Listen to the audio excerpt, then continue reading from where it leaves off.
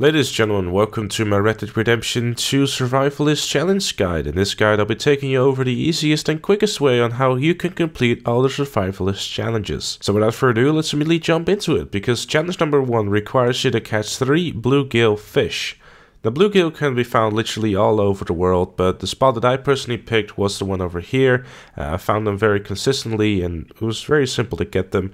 Their favorite bait is cheese, so if you have cheese bait with you, make sure to use that as well. Although I have seen it happen a few times that with any other bait they are being caught as well. Transitioning immediately into challenge number 2, which requires you to hand 5 animals into the camp or trapper. So if you're smart about this one, with those 3 bluegill fish that you already caught, catch another 2 extra bluegill or any other fish and then hand them into the camp. If you do so, challenge number 2 will be over in just a few seconds, really. Challenge number 3 requires you to kill 5 animals using the Varmint Rifle. Now this one is also very easy too.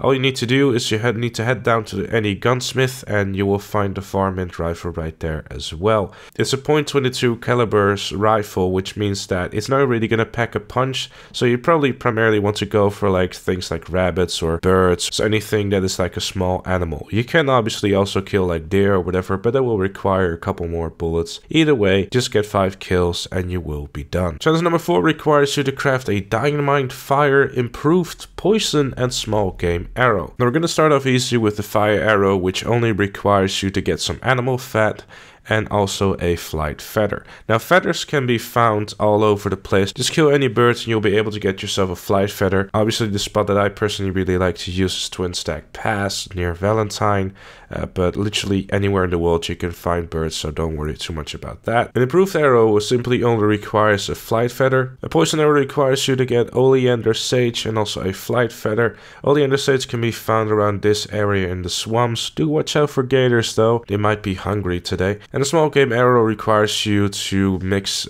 shotgun shells with a flight feather, which isn't too difficult to find. Again, shotgun shells can be literally any shotgun shells, just regular ones that you can also buy from the gunsmith if you don't have any. Now the dynamite arrow requires a little bit more effort, because either you have to complete the mission A Short Walk in a Pretty Town, which is a chapter 3 mission, in order to be able to get it from the fence, or you can decide to head down to this location in the Indian camp where you can find yourself the pamphlet for the dynamite arrow. And obviously that means that you will have the recipe for free.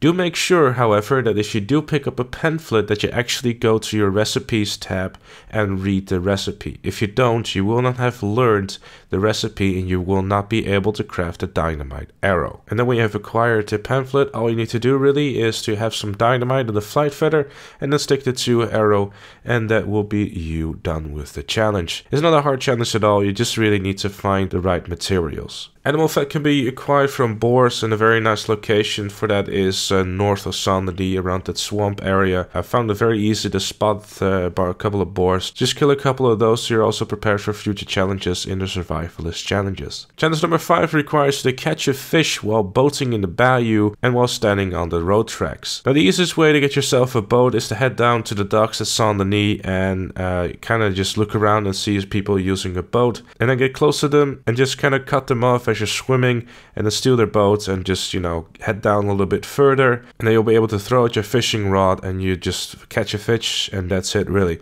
You don't actually have to go all the way to the bayou. I just unlocked the challenge by simply being in any random river really. So, and the best part about doing it this way is that you're already next to the railroad tracks that we're going to be using in order to complete this challenge. All you want to do is you want to stand right here, just throw out your fishing rod and just catch any fish and you will be done. Challenge number 6 requires you to kill an animal scavenging a corpse 5 times. Now while you're doing this challenge and you kill those birds, make sure to pick up their feathers for the next challenge. It will save you a bunch of times if you do so. Now what you want to do for this challenge is you want to head down the Twin Stack Pass, because there's a nice open area and the birds will be easy to spot. And then kill a deer or a buck, and then just wait until the birds fly towards that dead deer or dead buck. You have to do that same thing 5 times, and killing 5 birds will simply not count, as you could probably see by the clip that I've been showing by blowing up 5 birds with a stick of dynamite. That just counted as one thing. You have to repeat this process 5 times, and when you do so, you can move on to challenge number 7. Challenge number 7 requires you to kill 8 small game with consecutive shots using small game arrows. Now, if you've been a bit of a smart guy or gal, then you have some feathers from the previous challenge, and maybe even some small game arrows from previous challenges as well. If you haven't, then obviously the only thing you need for small game arrows is some shotgun shells and some flight feathers. Once you got your small game arrows, all you want to do is you want to head down to this location right here, where you should be able to spot a good couple of low flying birds. Those are the small game that you want to be targeting. Obviously, make sure that your dead eye is fully charged so you can get those consecutive shots, and then once you're done with that, you will have completed the challenge and you can move on to challenge number 8. It's not an awfully difficult challenge. You really just need to make sure that you don't shoot anything else or miss while you're doing this challenge, because if you do so, you're going to have to start over. So another great tip as well is that before you attempt this challenge and you have crafted plenty of small game arrows, is to make a manual save just in case you mess up and you have to make more small game arrows. This way you can just simply reload your save and you'll be able to knock this out a whole lot quicker. Challenge number 8 requires you to craft a Homing Tomahawk, an improved Tomahawk, a Volatile Dynamite, and a Volatile Fire Bottle. Now, in order to craft a Homing Tomahawk, what you need is an owl feather. The best location for this one is in this island right here. Now, if you've been watching the gameplay, I've been showing you how to actually get there as well.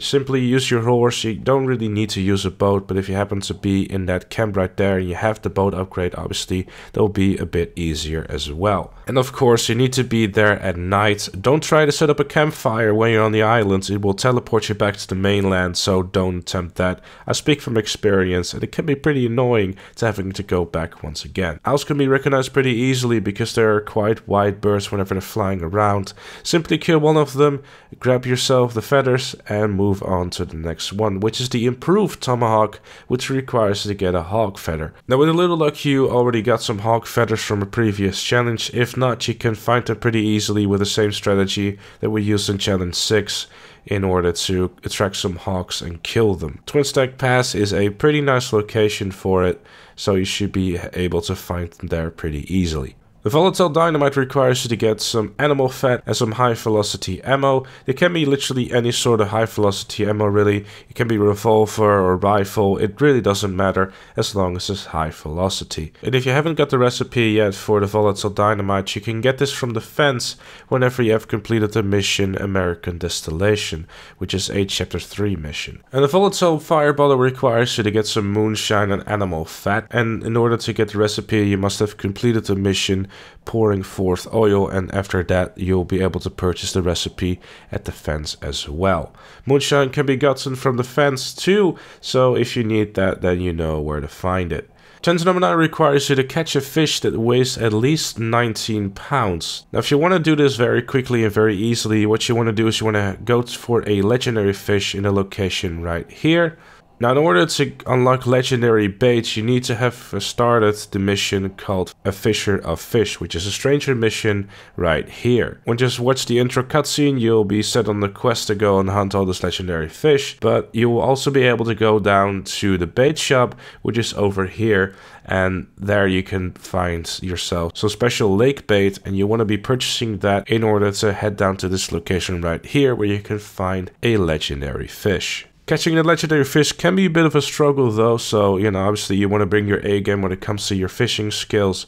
Generally what I found is the easiest way to do this is by pulling your stick back and then reeling in your line, and as soon as you see that the fish is giving you a bit of a hard time, then let it go and then either go to the left or right depending on where the fish is heading to.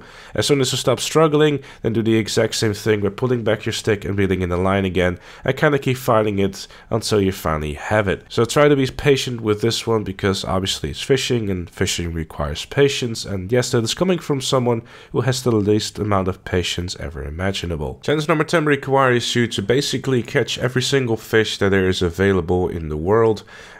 You only have to catch one of each, so don't worry too much about them. There's a total of 15. Rather than just showing you footage of me catching every single one of them, that's not really interesting. So what I've done instead is I've made 5 maps for you that will be showing on screen and kind of go along with you and kind of explaining what's going on each screen. Now, one thing I want you to keep in mind is that it is very possible that you find completely different fish in like the same location as me. That is very much possible.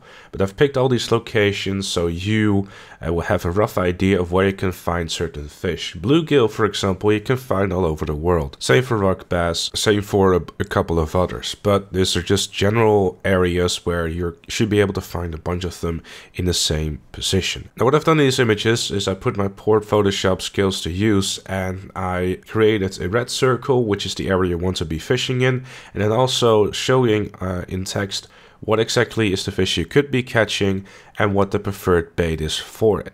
Now, typically what you want to do with smaller fish as well, by the way, is that you want to throw your fishing rod a bit closer to the edge of the water.